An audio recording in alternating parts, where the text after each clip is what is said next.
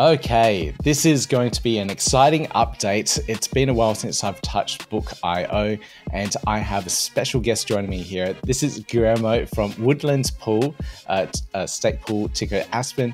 You can check out his pool, but he's also a fellow Cardano ambassador and also works for the Book.io team. So really happy to have him on here to talk through all these aspects, not only just Book.io, but a little bit about himself as well. So Guillermo, welcome to the podcast.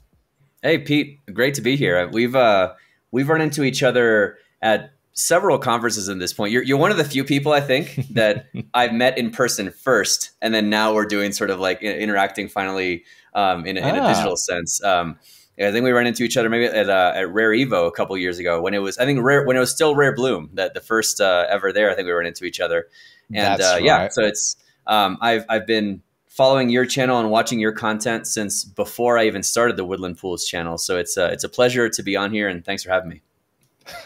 Yeah, that was an absolutely fantastic event, and it is really cool to actually meet the people in the ecosystem as well.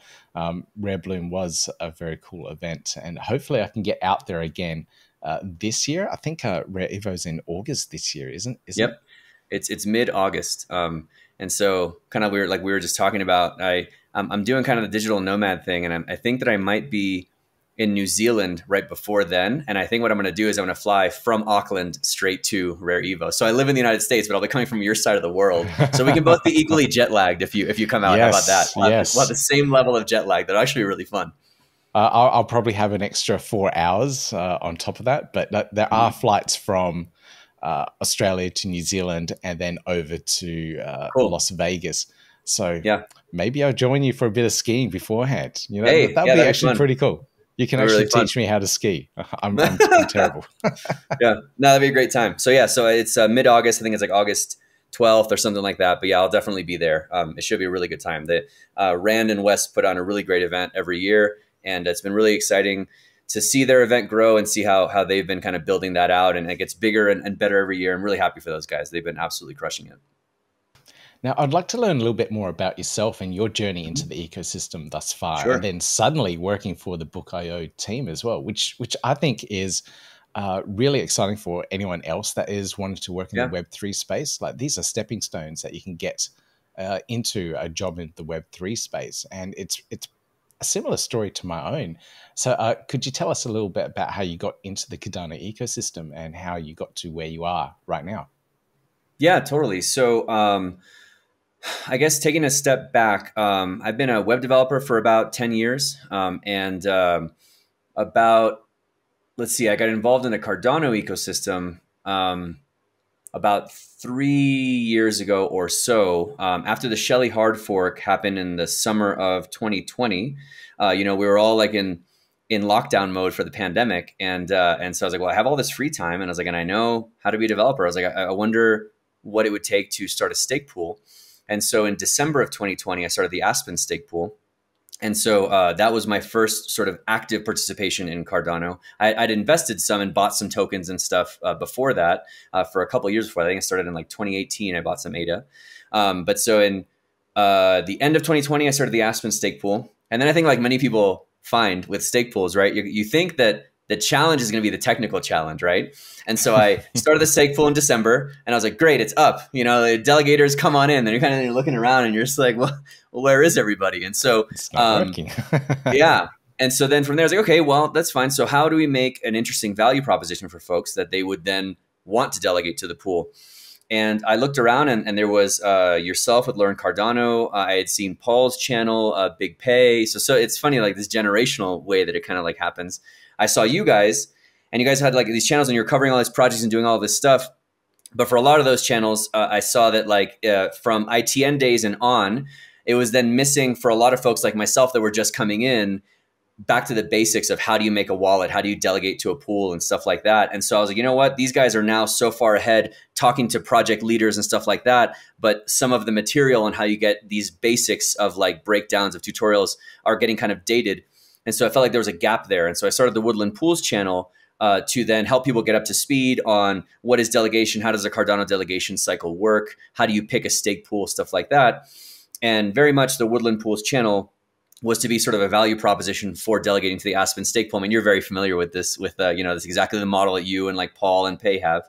And so that went really well. So then, we had the Woodland Pools channel, the Aspen stake pool. And then during that time, as I kept getting more and more involved in the Cardano ecosystem, when we were leading up to then when smart contracts were launching, I remember speaking to a friend of mine that had been very involved in the Bitcoin ecosystem. And I was hanging out with him one day, and I was looking for a career change because I'd been with the same company for almost a decade, pretty much my entire web career. And he was telling me, he's like, well, you're so interested in this Cardano stuff and the smart contracts, and you're looking to do sort of your next thing. He's like, why don't you just write smart contracts for Cardano? And I was like, that never occurred to me. I was like, oh no, I didn't think about that. And so at that point, I had already gone. I don't know if I had already gone or I was just about to go to the initial Cardano summit, the one that was in Wyoming. And so I was already going to all these things anyway and already covering all of this stuff. And I was like, yeah, that sounds like a lot of fun. And so at that point, I quit my job and I spent about a year and a half transitioning from web development into on-chain validators and smart contracts. And during that time, between some freelance stuff and whatever else, I was able to like pay enough of my bills. I was also in the Peace Corps back in the day. And so whenever I need to, can still very much live like a Peace Corps volunteer. And so I don't spend very much, And so I was like, okay, I was sort of on like a ramen noodle shoestring budget, transitioning for a year and a half, learning how to write smart contracts and do stuff like that. And so I first taught myself Haskell. Then I went through the Plutus Pioneers program, and I actually went through a lot of people give Emergo a hard time, but I went through Emergo's Cardano Solutions Architect program, and I thought it was fantastic. The only big thing that I would say about it, other than the price point, is that they still focus on Haskell because at the time, Aiken was still sort of up and coming, and it was mentioned at the very end. But anyway, so I taught myself Haskell, and then when Aiken came out, then I started playing around with Aiken. But during that time, then I got like really up to speed on functional programming, Haskell, Aiken, all of that stuff. And during that time, because of the channel, I had been covering, heard about this project that I thought was really exciting called Book.io. At the time, it was still Book Token. And so I made a couple of videos for the channel covering Book Token, what the project is, the value proposition. And in my mind, it was and still is the project that I was most excited about in Cardano. So I was like, okay, I, at this point, cover Cardano projects, for a living, right? And of all of them, this is the one that I find most interesting and most exciting. And so now I've been going through this whole period of learning how to write on-chain validators and to try and be helpful to a project in this space. I'm going to wait to see, I'm going to watch very closely, wait to see when those guys are looking for help, and then I'll apply. And so I was actually doing a road trip in November of, it must have been at this point, what were we in 2024, 2022. I was doing a road trip and I passed through Dallas. I met the guys because I'd covered them on the channel. I was like, hey, good to meet you. And a few months later, they opened up applications for a senior full stack engineer position. And then when I got the code challenge for it, the challenge, because the full backend that we do is all in Rust. And so when the code challenge came in, so I knew how to write JavaScript and TypeScript. I knew how to write Haskell, and I knew how to write Aiken. And then when the code challenge came in, the code challenge was in Rust. And I was like, well, I guess I need to learn how to write Rust now. And so I spent probably 50 hours that week, just like heads down, didn't leave my office, just learning everything I could about Rust. Submitted that back, was fortunate enough to get the job there. And so I started with the Book.io team in February of 2023 as a full stack engineer. And so I should mention that before I became a web developer, I had a full other sort of like career in project management, product management, internal operations. My degree is actually in industrial engineering, which is all about efficiency and productivity and stuff like that. And I'd worked with companies and like helped to grow and scale teams and like how do you onboard more people and build the culture of a team and stuff like that. And so when I came on board, I was already helping RJ, our CTO, with a lot of those different things. And so after a while, RJ is the best developer I've ever worked with. And he was like, okay, but we need some help with like sort of operationalizing some of these different processes. And after a while, we're like, hey, do you want to just like make this a formal thing? And I can just take all of that off your plate and I'll just handle all of that stuff for the engineering department. And so then about 6 months ago, we made it formal and I became VP of engineering at Book. And so it's been a very long journey from buying a little bit of ADA to starting a stake pool, to starting a channel, to meeting everybody at all these conferences, to then, I need to learn all these languages, and then here. So it's been I would have never guessed that it would have sort of played out in this way. Every step of the way has been like, oh, what's the next exciting thing that I can do? And okay, let's just do that then. But I'm very, very fortunate. It's the best place I've ever worked. It's an incredible team. It's a unique match of people that are extremely capable and intelligent and great at what they do. And they're very driven to do this very exciting and sort of like paradigm breaking thing. And they're also just like the nicest people I've ever worked with. So it's just this trifecta. This is an amazing place to work. And I just couldn't be happier. So I'm really, really glad it worked out that way. And yeah, still my favorite project on Cardano, which is good, you know? Yeah. Yeah, that's an amazing story. Like to see that progression go through and just the timing of everything just seemed perfect. So it's fantastic that you're now VP of engineering there, doing some amazing things, helping with the technical challenges that you guys are delivering and releasing out to the ecosystem. So it's amazing to see you at this point now in the team. But I'd love to actually dig into now a little bit about what Book.io have been doing. Yeah. So first off, just give the listeners, I know there's some out there that are just wondering what on earth are we talking about. I love Book Token when I first discovered it as well. As soon as I heard it, I thought amazing. But can we get like a 30-second elevator pitch to define exactly what Book.io is? Yeah. So with Book.io, the notion is we give people for the first time ever the ability to have true ownership of your digital assets. And so the easiest way that I think for people to think about it is this, like think about ebooks and audiobooks that you buy either on Amazon Kindle or on Apple's book service or whatever else. When you buy a book, let's say you buy a book and you love it and you're like, man, this book was so good. And you think that your really good friend or your wife would love it. And you're like, hey, you should read this book. Then they have to go and then also buy the book on their own account, right? Whereas we all know that like back in the notion, we all know like what physical ownership means, where you would have bought a physical book and you're like, hey, I think you're gonna like this book. And you just hand it to that person because you actually own that book and you give it to them and now they can read it. In the digital sense, we've never had that before because when we moved into the digital era, at the time when like the internet and everything came up, there was no good way for in a digital realm to have an individuation, like it's sort of like individually mark each of these digital things. There's no way to really do that. But now with blockchain, we have the ability to do that. With under the hood, it's NFTs. And by their very definition, they are non-fungible. They are unique. So we can now uniquely identify these different assets that people are holding. And so for the first time ever, you have true ownership of your digital assets. And when you have a thing and you like it, you can then either lend it to somebody, you can sell it to them, you can give it to them for free. All the things that you know and like about physical ownership, we've now introduced that first with ebooks. Now we've been doing audiobooks.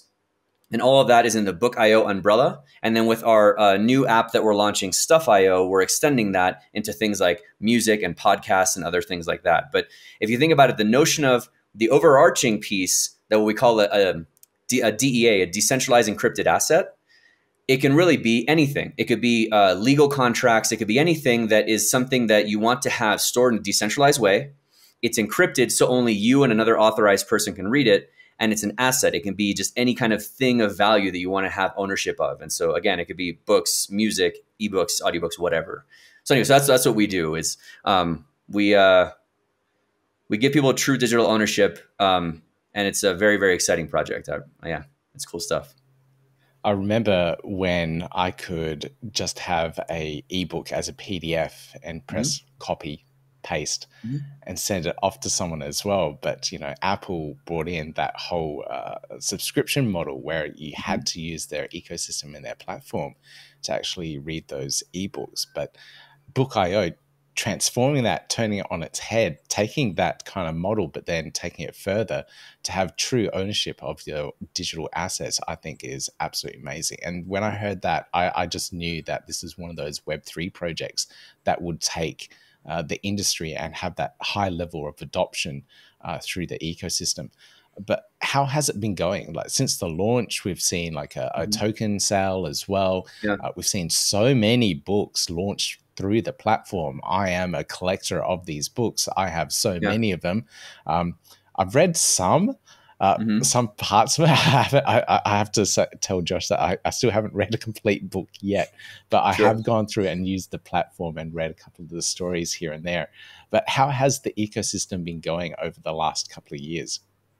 It's been great. And actually, if I can just touch on one last thing about the ownership piece that occurred to me as you were saying it, is that the importance of ownership comes in two pieces. One is the ability to like have it and pass it around and do whatever. But the other piece is the trustlessness nature of it, right? Because exactly what you were saying about how with Apple or Amazon, you have to read it on their platform because you don't really own the thing. You just have a perpetual license to view the thing. And so the problem with that is that if either you or the author or the publisher get into any kind of a dispute with that platform, they'll just yank your access to it because you never really actually owned it. And so now the ability to like sell it and send it and lend it, that's really actually only like almost like a nicety on top of the real thing, which is that nobody can take it from you. And the fact that it sits in your wallet and can only ever move out when you cryptographically sign for it, the same way how nobody can like take a book from your shelf in your house unless you actually, well, they break in, I suppose, but you know what I mean? Like unless you actually give it to them. So I just wanted to like round that off. There's that piece that a lot of people don't recognize, that like, even if you don't want to ever send it to anybody else, because you don't truly own it, it's never actually really yours, and it can also be taken at any time. So I think that's also an important distinction to call out. Yeah. I think before we get into what's been happening in the book IO system as well, I've noticed like one of the book sales has been like the banned books. And I think that's a really important thing to bring up, because there are so many banned books. I think in the US where you are, you guys ban books like crazy. So you could have a book that is, a masterpiece of literature, controversial, whatever you may say about it, but because of whatever reasons in a particular state, it's banned. And then if you have that book, it'll be ripped out of your app, your Apple iTunes, Apple Books, and you'll lose access to it, even though you've paid for it. But this negates that. And it could be more subtle than that, right? It can be more subtle than taking it, right? What we're finding now is that some books are being outright banned, where they're not allowed to be sold or owned or whatever. But some books are being rewritten. And what's happening is that they're going in and, you didn't hear about this? Where they're going in and they're changing questionable language, and they're actually changing the words that the author originally wrote. So to your point, this is another piece too. You're hitting all the good points, because the other one is that there's the notion where it is yours, it's permissionless, so you don't have to ask any permission. It's trustless, right? Like you don't have to then like trust that a third party is going to validate that you can like send it or do whatever. But the other piece of the fact that it's on a blockchain means that it's immutable, and so it can't be changed. So not only are we providing access to people to buy books, that there's actually also a cool thing to think about, like when it comes to like the religious texts that we were selling. Doesn't matter what your religion is. There's some countries where you can't even buy these religious texts and like get access to them at all, because at a nation state level, they're illegal. And so now you have access where you can now have access to own and have this thing that you might not have been able to get otherwise. But when it comes to these like more controversial books, the book that you buy with a text that is written will forever be that way because of the immutable nature of the blockchain, which is a really great thing. And so we're all very strong believers that, to your point about like controversial books that may have been written a long time ago, I think it's better that, for example, let's say we sold Huck Finn by Mark Twain, right? There is like things about like questionable language or scenes or whatever else that are in that book. And I think as a society, right, like as a human culture that is advancing and moving forward, I think it's a much more interesting conversation to say, hey, here's this book that is a classic for a lot of different reasons. It has parts of it that are questionable and dated and whatever. So let's have a conversation around how things have changed since that time to now, right? And yeah, we as a society don't like some of these things that are here. So let's talk about why we don't like them and why it's not a good thing for these things to be that way, versus silently changing the language in the background and pretending that it never happened. It's a very 1984 kind of feeling when all of a sudden like the book that you're reading isn't exactly what Mark Twain actually wrote, right? It's a ministry of truth kind of thing that's kind of scary to think about from a dystopian standpoint. I don't want to get into conspiracy theories. Yeah. But it's like, it gets kind of sketchy really fast, right? So it's a much more mature conversation of like, let's pass the real thing around and have conversations about it. So yeah, the immutability of it is a really big deal. I didn't hear about the changing of the literature of the books. That is extremely interesting. But yeah, I think a mature society would sit down and analyze literature. It's a part of history. I know there's a lot of places that do like to rewrite their own history and change it for their perspective to show who the hero of the narrative is now. Unfortunately, that does happen, but you're right. With something like this, we can make sure that history is there to stay, and we can learn from history. It's really important that you do look back and learn from mistakes in humanity and take it a step further. We're getting a little bit philosophical here. Yeah, yeah. That's but, all right. That's what books are for, Yeah. I mean, that's kind of this whole thing, right? People read to like learn things and gain insights and things. And sometimes it's a fun sort of escape thing to just read a fun thing that doesn't have to be any deeper than that. But yeah, I mean, this is exactly the kind of stuff that that books are for. It's kind of like to inspire these kinds of conversations. And it's difficult to inspire thought-provoking conversations if you're sanitizing all of the thought-provoking parts that might be a little bit uncomfortable. Yeah, yeah. Well, we've seen revolutions caused by books in history, so it's a very interesting thing, and I can see why governments try and ban certain books. But let's get into. Let's go back to your question. You had a question like 10 minutes ago about how things are going on in culture, and we went down all this other. And I'm glad we covered these things. But let me answer your actual question that you were asking about how things are going with the community and stuff like that. We are very fortunate that we have a very strong community that I think our community right now is sort of comprised of like an overlap of like two different groups. You've got your people that found us because they were already into the community of NFTs in general. And they're like, oh, okay, this is like another NFT that I can invest in. And then the other group that we have that's very, very, very strongly active in our community are folks that are strongly philosophically aligned with the notion of digital ownership and this immutability that we were just talking about, and being able to access information and art and things like that. And so I think our strongest advocates are the ones that have kind of that overlap, that like are philosophically aligned with it, and they love the idea of being able to have these collectible covers and things, because right now most of the mints that we do are collectibles and are sort of our collectible series with limited number of books. Where we'll have different covers on them. Sometimes there'll be unique covers, like one of ones. And so it's sort of a collector's mindset. And so that's what I mean. Like, some people are like looking at it from a collection standpoint. Some people are looking at it from a philosophical. Some people are really interested in both. And those are our strongest advocates. But we've been very, very fortunate that for whatever different reasons that people show up, we've had a very, very strong and active and vocal community that keeps showing up and has been supporting us in that way. And actually along those lines, let's see here, in 15 days on April 20th on 420, we're doing our first ever BookCon. It's going to be in McKinney, Texas, which is where the office is held. And it's going to be a fantastic event. Charles Hoskinson is going to be there, and he's going to be speaking from like the blockchain side of like what this can mean in terms of what blockchain can do. But we also have a lot of partners and investors from the publishing side. And so we're going to have people from the publishing sector. Let me mute my computer here. But like from the publishing sector, we've got folks that are coming out that are going to be talking about what they believe this means for publishing, and for what it means in terms of like from just the notion of, forget the technology of it, just for books, what this can mean. And then also for a lot of these really strong community advocates, a chance for a lot of them, because they're distributed all over the world, to meet each other in person for the first time. The same way how you and I, met in Colorado. There's folks, we have folks in Australia, all over Europe, several in the United States. And so for all of them to be able to meet each other is going to be really, really great. So, and then obviously Ben and Josh will be there talking about the notion of book and where it can go and stuff like that. So the community has been really, really great and really strong, and we're incredibly appreciative of them. And this next sort of era that we're moving into, and that's some of the things that we can talk about in terms of what's coming up and what we're focusing on.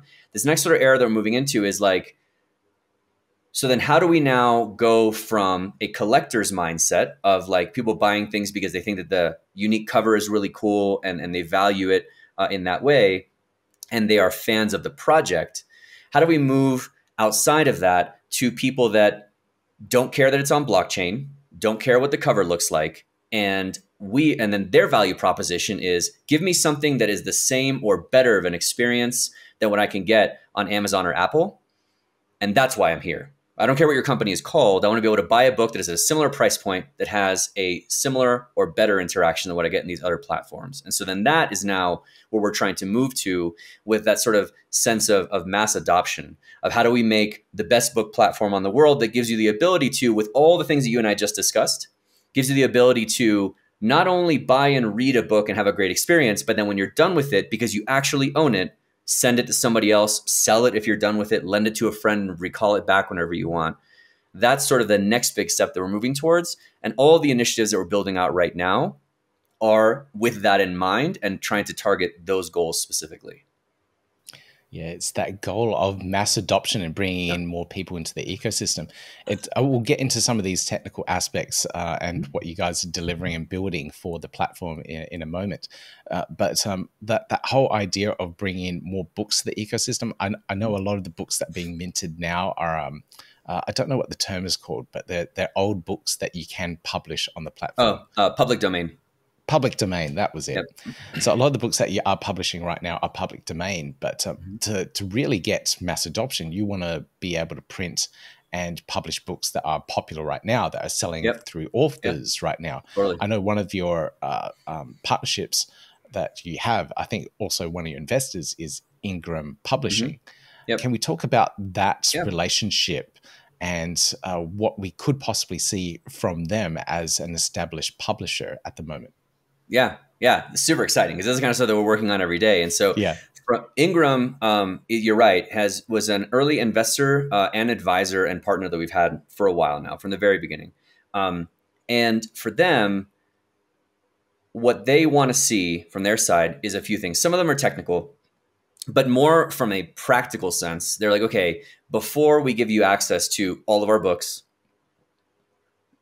we need you to create an experience that someone's mother or grandfather or whatever can interact with, and they don't have to know or care about blockchain, right? And so for them, two of the biggest things is easy account creation and being able to purchase the book in a way that someone's familiar with, which translates to just basically using your credit card, right?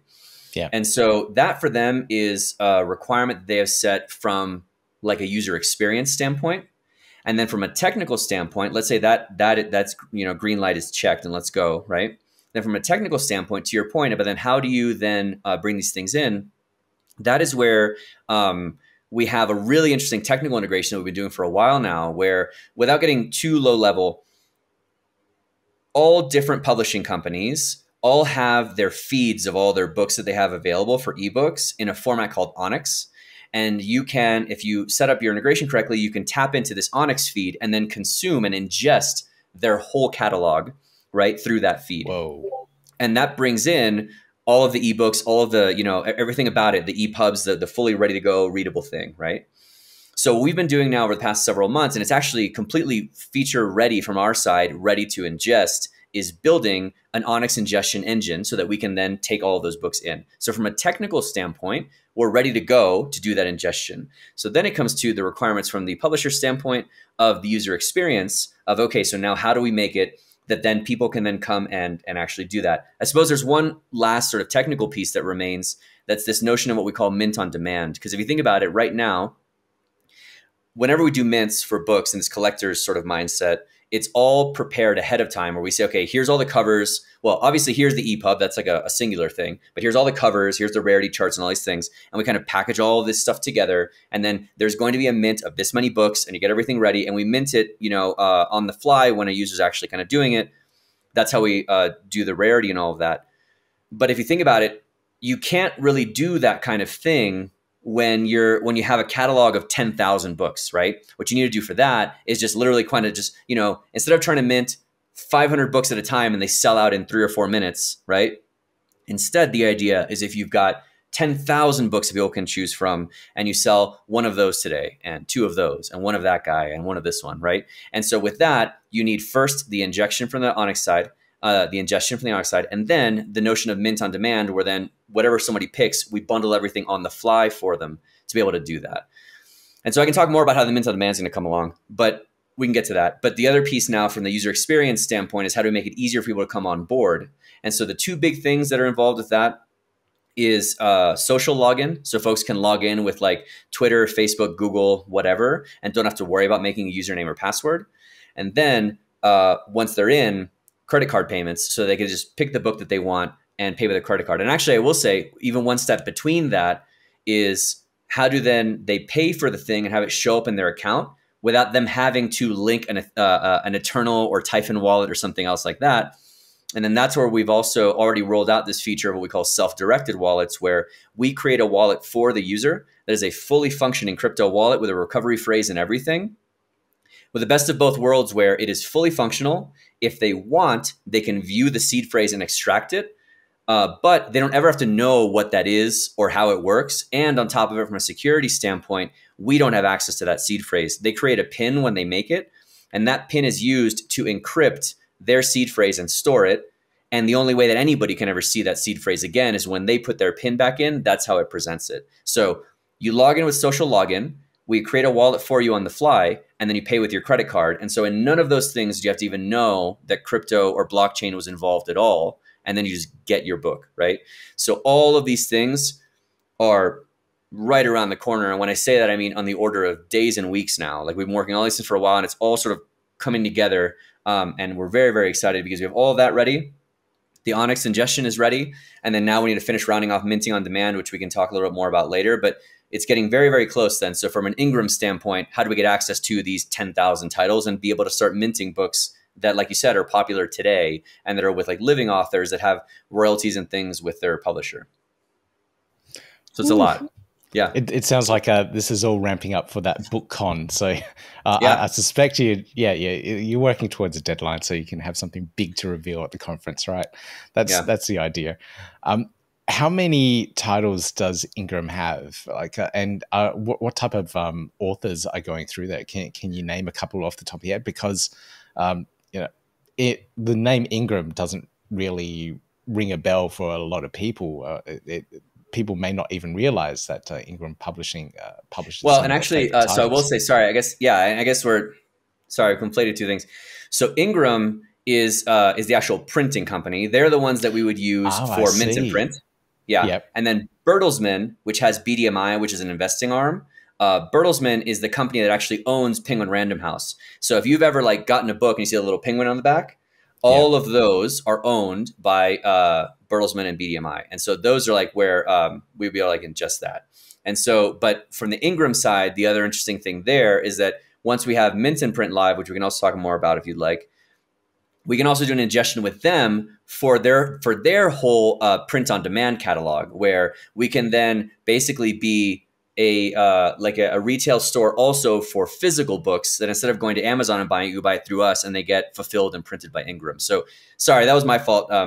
We kind of mixed up two different companies there on different sides of the publishing industry, but it's the Bertelsmann side and Penguin Random House. I mean, we're talking about thousands and thousands of titles that they have access to. I don't know specifics of which is which, but it is. Yep. If I'm not mistaken, I want to say they are the largest publishing company in the world. I think it's huge. So yeah. Oh, you're probably right there. I don't know. I'll check that and put some stats up on the screen just to see where they're ranked. I'm sure like Ben will come after me and correct something. So Ben, comment down below what I've gotten wrong, Ben, and we can fix it that way. I'm on the tech side. I don't know, man. But it's like, but yeah, it's very, I know that it's a lot of books and it's very, very exciting. That's what I know. Well, we can also say that the whole publishing industry has so many different layers. So it's very deep and technical in itself. And you guys have been working in the publishing industry, the book publishing industry. I think Josh said since like 2009 or something like that. Yeah. So Ben and Josh have both been in the publishing industry for a long time, and so they have a long background with these different companies, and that's why I think it's also worth mentioning. Right? We're kind of joking about conflating these two things, but it's important to mention that they are two separate things that are both very important, because on the one side, we have the ability to ingest and start selling all of these ebooks. And on the other side, Ingram, like I said, is the largest book printing company in the world. So whenever you go to like Amazon and you buy a book, it is very high likelihood that the book that you're buying, like your physical book that you're buying that gets shipped to your house, is not sitting on an Amazon warehouse somewhere. what's actually happening is when you hit buy, the order goes out to Ingram. They make the book for you on the fly in real time and print exactly one copy, put it into an Amazon box and ship it to your house. And so they already have all this Wow. infrastructure. I mean, it's amazing. They print more books than anybody else in the world. And so you've got the largest publisher in the world and the largest book printer in the world. And we have relationships and we're building integrations with both of them. So it's very, very exciting. Wow, wow, wow, wow, wow. Okay, I had no idea they did that. Yeah. Printing on demand. I always thought they printed like, millions of copies and just sent them around for distribution. Well, and so they can do both. Makes sense. And they can do both, right? So for example, like when textbooks are being printed, they might print thousands and thousands of them, right? But at the same time, they have a very well refined print on demand service. And so that is where our mint and print service that we're waiting to launch, that's where somebody will buy an ebook. And then from there, they can then click on print and they'll verify that they own the thing. And then with our integration with Ingram, then you can actually get shipped to your house a physical copy version with your unique cover that was on your ebook, and all that's fulfilled by Ingram because they already have all the infrastructure for print on demand. It's really, really cool. And that from our side, that code is completely written and ready to go. I actually wrote that myself. So that's like written and ready to go and totally done. We're now just waiting on the actual like integration with Ingram to like go live, and for some legal things we're working through and stuff like that. But it's, that's right around the corner as well. It's really cool stuff. Before we get into the mint on demand side of things and those technical things, there was one really interesting tweet that I think I saw about a couple of months ago. I think it was from Josh, and he was having a meeting with some other publisher or printer, and they were saying something about one of the features of Book.io. We don't care about the stats, about what people read, and we don't care about that type of information.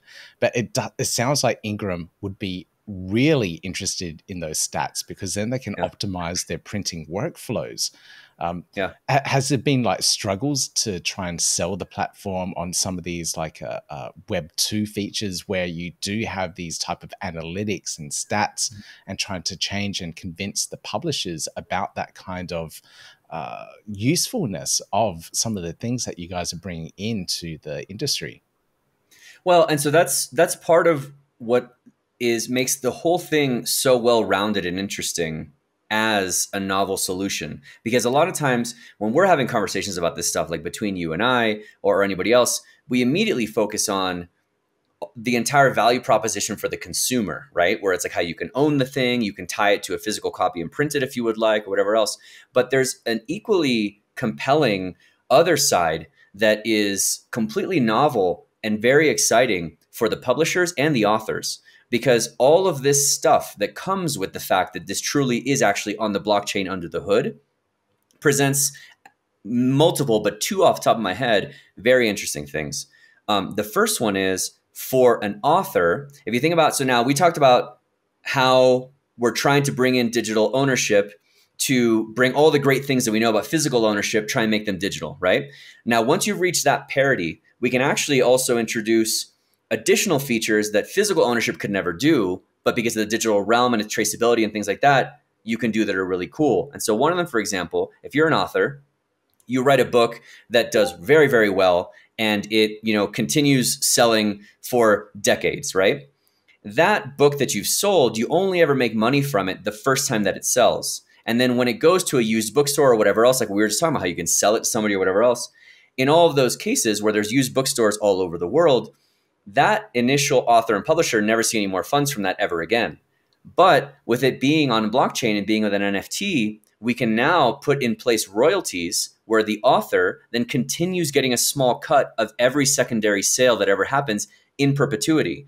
So now it becomes a model that's much more of like how if you think about famous TV shows and things where they hit syndication and they play on reruns forever. And then some of those people just live off of reruns for the rest of their lives, Yeah. If an author writes a book that's good enough, then they can be in that kind of situation where they're just getting these royalties basically paid in of all secondary sales that are happening. So that's a really, really strong value proposition for the author. And then for the publisher, and also for maybe very actively involved authors as well, there's also the piece too of your point of analytics, where you can see how much a book is selling for, its velocity of how often it's selling. You can see the distribution of how many wallets are holding it. For authors, you can do really cool things, right? Where you can start looking at okay, I'm an author. I've written 10 books. How many wallets have all 10 of my books? And then you could do things like airdrops and things to loyal fans and send only your most loyal fans the latest book that you've written, or maybe a thank you card that you wrote by hand or something, right? And so this is all the notion of how blockchains, the data in them is public and everything on them is pseudonymous, right? Where it's not fully anonymous because you can see everything on the ledger, but you don't know who it corresponds to. So you do have that level of privacy where nobody knows that address ABC3457 whatever is Pete, right? But from a high level data anonymized aggregation standpoint, authors and publishers and things can make strategic decisions based on this aggregated data because all transactions on the blockchain are public. So it's very, very interesting also from the business side, completely independent from all the value that it brings to the consumer side. So it's a really, really cool and sort of well-rounded value proposition in that way where both sides find it enticing to do. Yeah, most definitely. So many benefits there for the consumers and the businesses. So I'm really excited to see, publishers and authors take advantage of those. And eventually we see some authors excited and tweeting about how they just airdropped, a preview copy of a book or something to their loyal followers, their loyal readers out there. So, when you guys get to that point and authors start doing that, it would be amazing to see. Yeah, I mean, right now we're already doing things where we can do things again that you can't do in a physical sense. We do things already where authors, for example, offer discounts on a book. Where it's like we have one author, for example, Joe Nassis, who's minted. He's an independent author who owns full royalties to his own work. And so that's the other thing too. We have a lot of public domain books, but we also have a lot of independent authors that fully own the rights to their books, and they've come to us as like a portal where they can publish their things. So, for example, Joe Nassis has written, I want to say he's published at least 3 books with us now. And what's cool about that is then you can also do rewards for you, but some of them, the rewards can be monetary, where you say, hey, if you have all 3 of my books or one of them or whatever, you can get a 30 or 50% discount on buying the next one because we can do requirements for discounts on some of these mints and things. So there's a lot of really interesting things you can do along those lines. Right. Super exciting for authors and that level of engagement. Now, let's go through some of these technical aspects and what you guys have been building and making these user experience and everything else really, really nice for our users. So this mint on demand thing sounds simple from my point of view as a user minting, right? I just go to the website, mint, bam, there we go. But all the work behind it is quite technical, and you guys must have spent a lot of time behind it. Can we talk through that whole mint on demand thing? Yeah. So if you think about it, it's interesting because from a technology standpoint, like for anybody that's worked in any kind of a technology company before, especially with startups, what you find is that there's a lot of things that you do that start off as very manual processes. And there may be disparate manual processes. And you'll just kind of fire off this one. When that's done, then you do this one. And then when that one's done, you take the result of that and you fire off this one. And so then if we think about sort of how we start aggregating these things and how they start evolving and maturing, the next step that you do is maybe you write a script that fires off that one, then waits for this and this and this. So now you only fire off one thing that's all of these things. But you still need a very technical person to be doing this stuff, right? Now, then the next layer you do on top of that is you maybe make a very simple internal facing user interface where then somebody can drag and click and point and fill in the fields that need to be filled in, which kicks off a script, which does the different things, right? And so in the process of how we actually prepare these books and mint them and get them ready, we're now sort of at that third step that I was talking about, where we are slowly transitioning the process of first preparing and then actively minting and selling digital assets to the point where now we're slowly handing more and more of those things over to the marketing team, so that engineering is no longer even involved in minting books at all. And we're really close at this point to doing a full handoff of those things. It's right around the corner at this point. So then once you have that, and you don't need an engineer involved at all, and it's all automated and running by folks on the commercial and marketing side, now if you think about it, you're now only one level of abstraction removed from a user showing up and saying, hey, I want to do these things, right? But now the piece that's missing there is that even still at this point now, we already have the EPUB, we have the covers and stuff like that, and there's still some internal processes to bring those things together. But where you get to at the next point is then have a user be able to show up to a nice polished consumer-facing website where they plug in the name of the book and how many they want to mint, and they upload their own EPUB and they upload their own covers, and with all that, and they say, okay, mint, and then now it's a mint that's available, for people to sell. So once you get to that point, now you're only just one more level removed from then doing a true mint on demand, where instead of like specifying how many you want to mint or whatever else, you just leave it completely open-ended. And you say, we have all the assets that we need across all these different books. And so now anybody can show up, and it no longer even requires a user's interaction. It all compiles itself in the background and makes the mint and mints one book for you. Similar to how Ingram prints one book for you, we would now mint exactly one book for you instead of having to prepare a whole run of 500 or 1,000 of them or whatever. So that's sort of how these steps all kind of work together. And we're right now at the internal part of the handoff from engineering to marketing and the business side. But these things are very much incrementally building on each other to get to an independent author self-minting portal. And then from there, mint on demand. It's going really well. That's amazing. I love that explanation as well, breaking down all those different levels to take it to that full mint on demand experience. So this is really, really cool. And you guys have been working hard to get to this point and where it is now. You mentioned that it was all close. Exactly how close? Like, when will we see this potentially launched? So what was that? This year, maybe? That's definitely the goal. Yeah. This year, what are we in, March, April? Yeah, that's definitely the goal, that at the very least we'd have one of those two things for sure, either mint on demand or the self-publishing portal, or both, because we're at the point right now where, okay, so if we want to take a step all the way back down to this lower level, there's the two pieces that happen. The first one is the preparation and sort of, let's call it the aggregation of all the different parts that go into a book, the EPUB, the cover, some of these other pieces that go into it, like the chapters and things like that. That is what we internally call Sprout. And Sprout is what sort of puts everything together and gets everything ready to be minted. Then the other piece that we have is called Parliament. And Parliament is the piece that the user actually interacts with. It handles the minting and the actual, like, okay, you're waiting in the queue. You have a reservation. We've got a book for you. We've accepted your payment. And now we send it to your wallet, right? So we have now, we're at the point now where we've fully automated and handed off the Sprout process.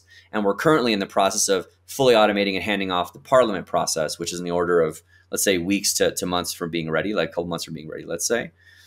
And then from there is where we need to build that next level of abstraction of, once that's fully running and tested, then how do we make it that we can then ingest these things on the fly? But if you think about it, like if this internal stuff is already fully running without engineering in the next weeks to months, I think it's very reasonable to say that within this year. And so, if Josh is watching this, he's probably like saying like, yeah, man, it better be this year. You know what I mean? But like, so Josh, leave a comment down below and let me know when this is supposed to be out. Because right now, like, we've got a lot of these things that we're focusing on about the ease of onboarding. But there's so many different things that we're trying to build and so many different priorities that we're trying to work with for some of this stuff that it's sometimes it's hard to keep track of all of it. But yeah, it is a very present thing that I think folks will see sooner rather than later. Or when the devs put a timeline on their work, you have to commit to it now, right? Mm-hmm. Which is why we don't. Yeah, exactly. It's like, that's,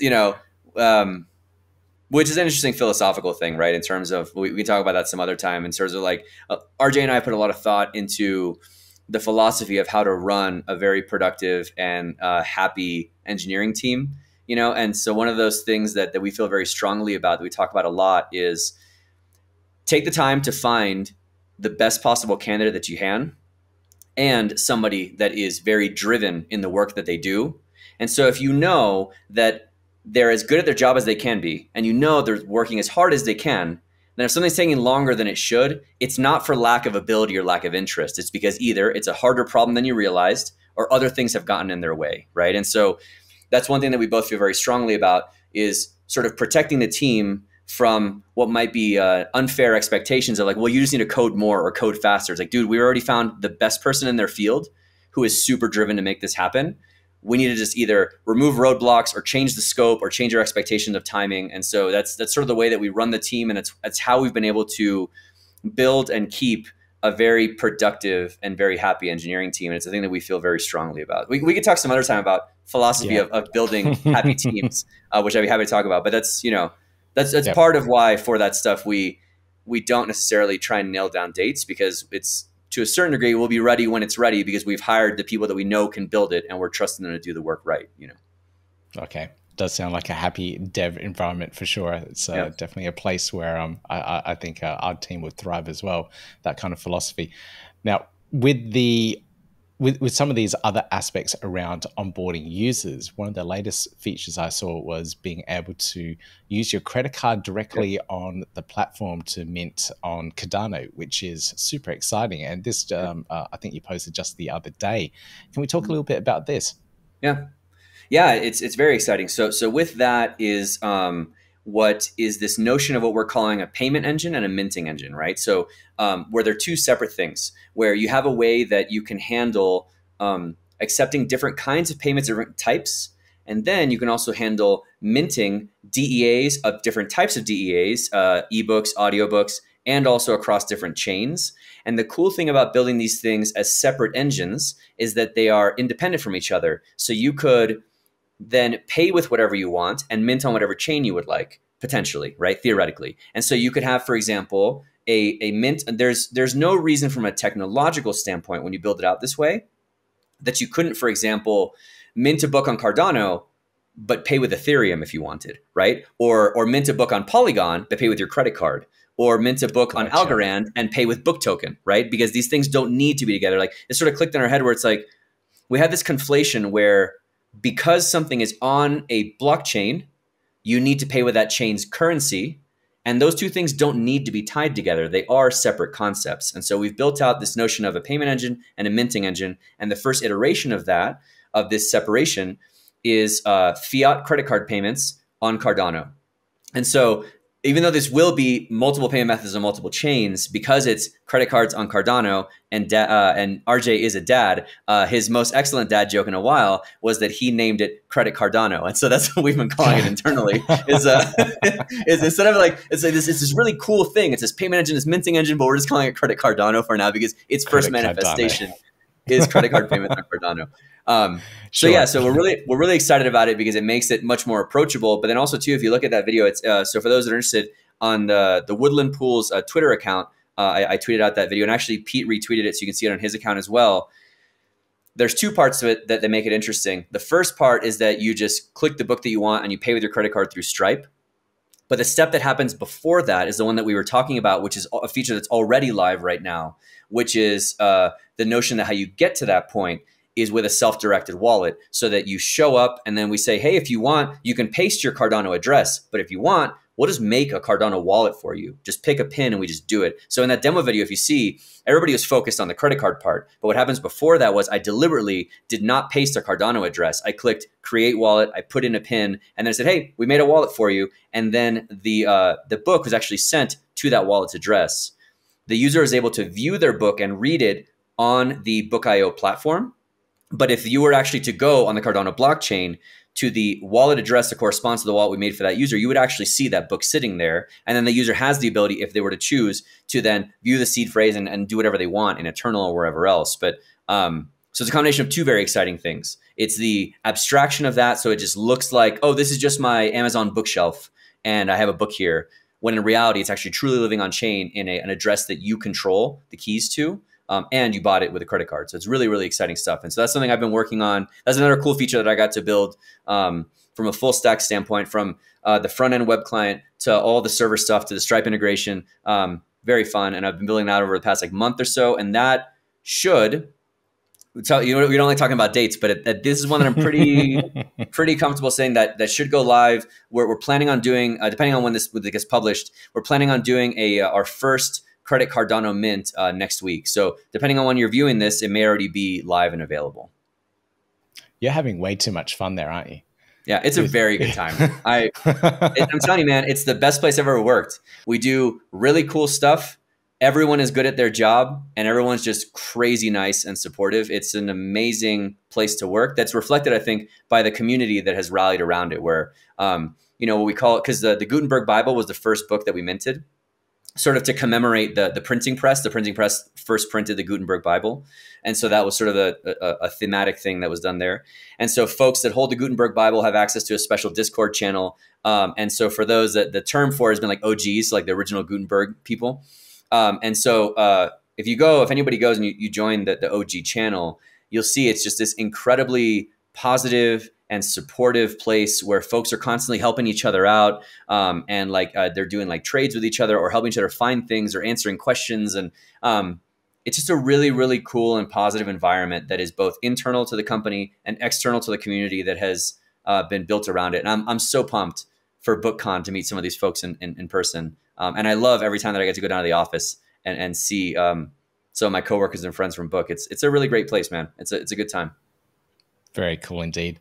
Now, we're running out of time to go through all these other things, but I do wanted to touch on the ITO, the initial token offering that you guys had last year, and then move on to the stake pool that you guys have now as well. So there's this whole book token, the actual token itself in the economy here. So we can touch on this a little bit. So it's a very loaded and open-ended question. There's a lot there. So what I would say is, so let me preface it by this. I'll talk about a couple of different things, but I think for folks that want to learn more about the token and what it is and its utility and stuff like that, Ben and Josh with RJ did a very good job of writing up a white paper that sort of explains all of this stuff and talks about the utility and how many tokens there are and what, and what it's used for. And that white paper, is obviously free and on our website and you can see it. But since we are a book company, we also minted the white paper, and it's a DEA that you can actually read in the reader and have in your wallet. If folks want a copy, hit me up on Twitter and I'll send someone.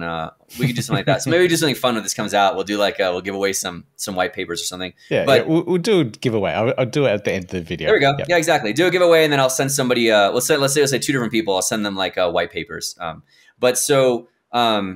Anyway.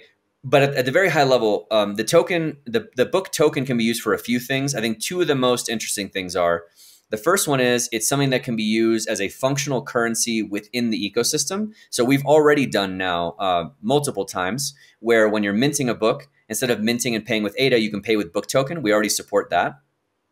And so really, if you think about it, we're talking about the payment engine. We're just now adding an additional currency because you've already had the ability to mint in a chain's native currency, then in book token. Now we're adding fiat with credit cards. But book token allows people to do that. In the future, we want to make it that, especially when we have like the self-minting portal and stuff like that for independent authors, that they could potentially pay some of the fees of registration and stuff. They could pay that in book token, or maybe folks that buy books in book token would buy it in a discount relative to the exchange rate to ADA. But the other piece that's interesting is when we're going to launch this year, the plan is we're going to launch the Read to Earn program. And so if I'm not mistaken, from the tokenomics standpoint, 50% of all tokens, it's a very high number. You can check the white paper in the comments down below. Correct me if my numbers are off once you get the white paper. But if I'm not mistaken, I think it's 50% of all book tokens that are going to be minted, or rather that go into circulation, are for the Read to Earn program. And the way that Read to Earn works is it's quite literally, as you're reading the ebook and you're going through it, you're earning book token just for reading your book. And so it's interesting how Josh has a really cool way that he kind of phrases it, where it's this notion of like a proof of work, right? Where you have a proof of work server like mining Bitcoin or something, but you're doing a proof of work, and the work is your mind reading a book, right? And like as you're actually doing the work of reading the book, you're being rewarded and getting a book token for doing it. So it's really, really cool concept. And it's a really fun one that is the way that they phrase it that I think is dead on, is that it incentivizes knowledge and incentivizes learning, right? Like you already have this book that you wanted to read anyway, and now you have an additional financial incentive because you literally get paid for every page that you read. I think that term that Josh gave me was knowledge mining. And that's what it was. That's what it was. Yeah. That sat with me for ages. I absolutely loved it. Proof of work, knowledge mining. Learning. And so the ITO, to fully round off and answer your question, the ITO was the opportunity for folks who believed in the project to buy book token at a discount. And then once that finished, the book stake pool is an opportunity where, similar in the sense of like how ISOs and ISPOs, back in the day, like folks that would, for projects that were about to launch, we I don't know what's the term that we've used for it, but it's not quite accurate, right? Because it's not an initial thing. It's not like we're going to launch a product. The product is already functioning. It's much more of like, if you talk to like Ben and Josh, it's much more like, yeah, some of these projects, they're doing like, hey, let's get some bootstrap funds to do whatever. For us, we view the stake pool in a similar mechanism to an ISO, but much more for like, hey, if you're a believer in the project, this helps to fund our continuing operational expenses, to pay employee salaries and continue, as we say, like building the future of books, right? And so it's not a thing that like, hey, this ISO is going to run for 3 months, and then from there, that's the bootstrapping funds and that's it. The idea is that it is a continual additional revenue. The idea is for it to be a symbiotic thing where it's an additional revenue stream for the company from people that are supporters of the project. And then for folks that delegate to the pool, I think the margin is like 99%. We keep the ADA, but you get the equivalent book token with a bonus of, currently I think the bonus is a 10% to the market rate of what you would have gotten if you went to like a DEX and swapped it out. So for folks that are interested in acquiring more book token, you can delegate to the book stake pool, and then you get, and actually through the claiming mechanism for that, we've done through Sunday Labs, which I've known Pi and that team for a long time, and they're very, very good at what they do. And they did a while back when they had their ISO and they were releasing their Sunday tokens. They built a claiming portal, and now they offer it as a product that people can do. And so we partnered with them, and they built our claiming portal.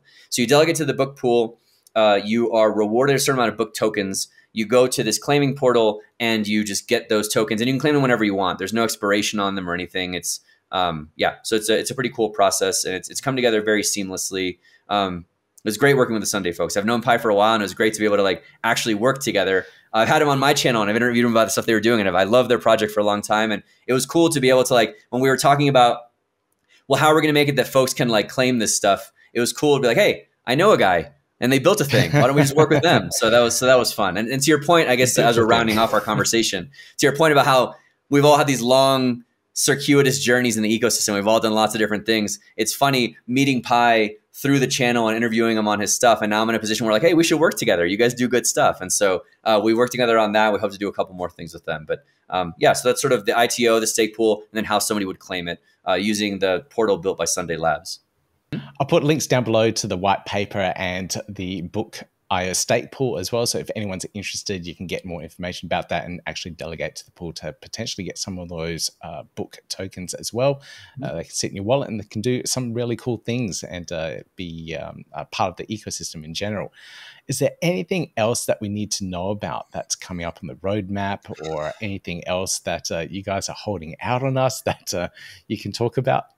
I think the biggest thing I'll mention just at a high level without going into too much detail, we've talked about a lot of the stuff. And I think, so two things. The first one is, like, to end the conversation how we started it, our next big goal is mass adoption and easy onboarding of folks. So what we call like the mom test. Ben always says, when my mom can come and easily buy and consume a book, that's where we want to get to. And so what you're going to see is all the things we're releasing here in the future are all moving in that direction of how we make this, at the end of the day, a best-in-class, not just like a proof of concept, but a best-in-class Web 2 experience that just happens to be powered by blockchain and not the other way around, right? Something that, like, all the benefits and features that you get, it turns out that's living on a blockchain somewhere, but folks don't need to know what that is. So that is the biggest focus that you'll see from us over the coming year on how we do that.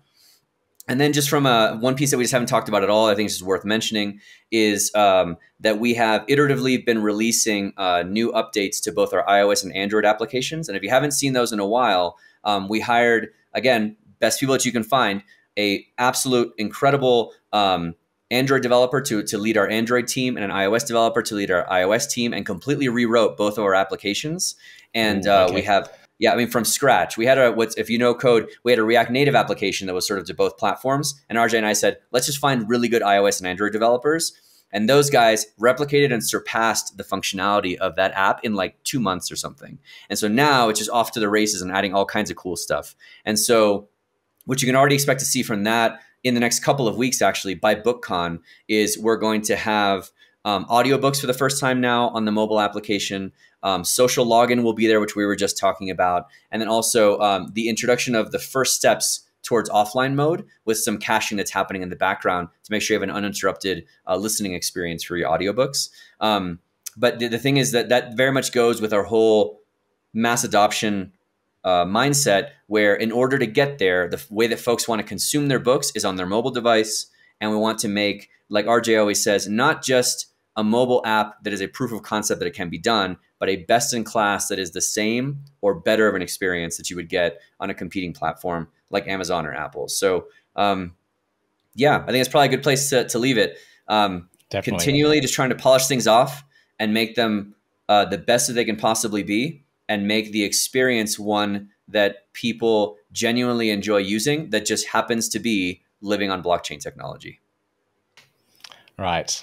This has been amazing sitting down with you and chatting through not only everything in the Book.io ecosystem, but also learning a little bit more about yourself as well. So Guillermo, thank you so much for joining me on this episode and talking through everything Book.io. It's been an absolute pleasure having you on this episode.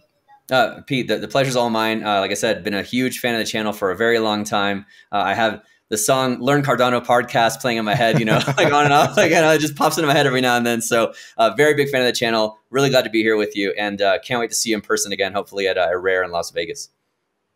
Awesome. Thank you very much. We'll speak again soon. Yeah, thanks. So if you're interested in getting one of those white paper books from the Book.io team, just leave a comment down below and I will put you into the draw for winning one of them. It's a nice way, especially if you're brand new to the ecosystem and haven't received one before, to get something and experience what that entire platform's like. You can connect your wallet up, get that book, and then start reading it through their platform as well. All the links and references down below for you guys. So if you want to learn more about the Book.io ecosystem and everything else around the token as well, all there for you. And like always, if you enjoyed this podcast episode, make sure you give me that thumbs up, hit that like button, helps with the algorithm, hit subscribe, click on the notification bell, and I'll see you in the next video. Yeah, gotta do it like that. You've been listening to the Learn Cardano podcast.